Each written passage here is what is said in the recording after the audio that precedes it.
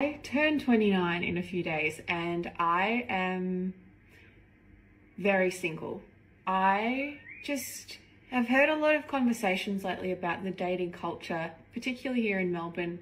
I go on dates. I enjoy it. Dealt a lot of rejection. And after a while, you start to question what it is about yourself. There's only so many times that you can hear, "You're great, but," to wonder what it is about me, you know? I so badly want someone to share life with, and my heart is constantly open. A lot of people in my life have said, just take a break. That could be what I need to do. I won't get out what I want unless I put in the work. Maybe he's out there. Maybe you're watching. Man of Melbourne, 29 and above. You know, he's a really cool tradie. Maybe he plays AFL. I don't know. You never know the power of the internet, and I have hope, and I hope that he is out there. If you're watching, or if you know someone who should be watching, slide in. I don't know. Oh. It sounds to me like you are going out with men who look way better than you. I'm just going to say it as it is. Perhaps start giving those men in your friend zone more of a chance. The problem is a lot of women overvalue themselves. Okay. You see a woman who's a 3, a 4, she's going out with a guy who's like a 9. What do you think that guy is going to do? That guy just wants to hit. I'm telling you, that guy does not think you are at his level. He doesn't. All right. But of course, his balls are full. Okay. He needs to get it empty. And that's what he uses you for. Those guys that you reject, perhaps because they are too short or they don't have as much money as you think they should be having, start giving some of these men a chance. Those men who are not there yet, learn that you can give a man a chance and build with that man. And eventually, you and this man can become where you want to be. So I've been seeing this stuff going around social media where 1 minute ladies want to be independent, do their own thing, and then the next they want a man to take care of them. So my question is, women, as a collective, what do we really want? We keep saying we fighting for equality, which I don't know why. We already have equality. There's no reason to fight for something we already have, because the women before us already did that. So we fought for equality, and we were saying we were so oppressed and we couldn't work and the man wouldn't let us do anything. Now we're able to work, and now a man saying, hey, you work now, you should contribute to the household. Now it's, why do I have to contribute?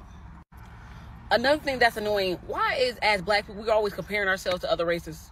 Stop acting like black men are the only ones asking for a woman to help out in the household. That is not the case. How many times you seen other race of women helping out in the household or helping out outside of the household?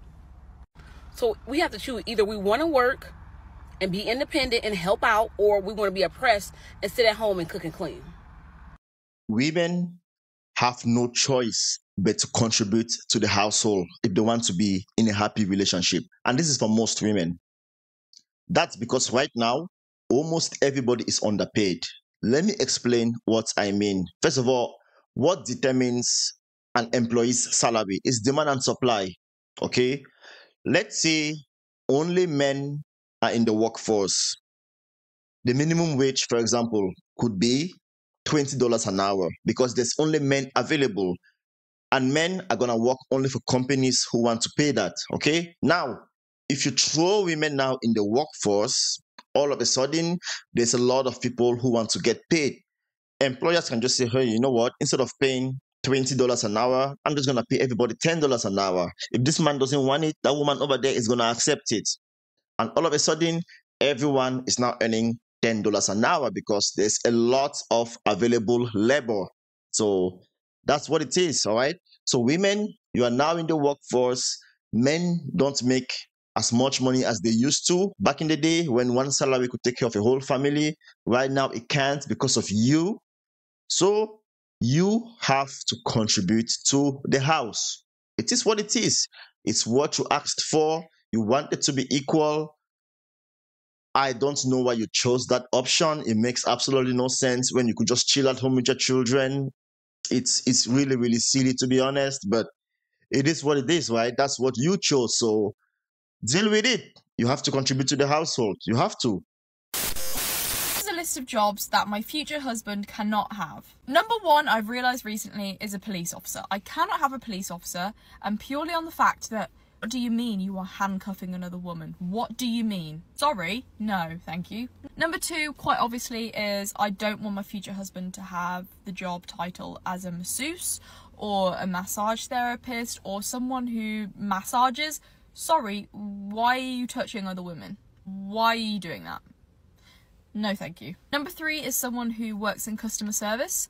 Sorry, you're talking to other women? No, honey, you're not. You cannot do that, sorry. Number four is a firefighter. I really used to love firefighters, but recently, no thank you, because what do you mean you're saving other women? What do you mean you're rescuing other women and putting them over your shoulder? Sorry, no. Sorry, not happening. Number five is pretty much any job that you have to work with other people.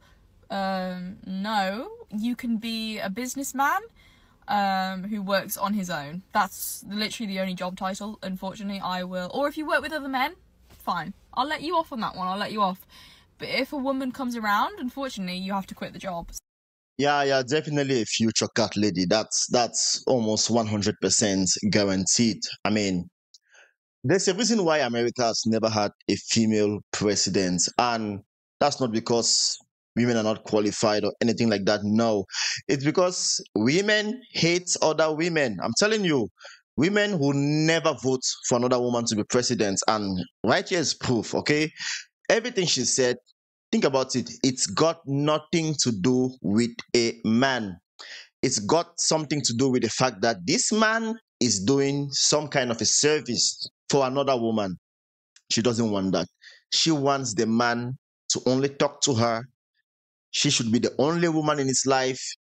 If he's a firefighter, he should not be saving other women.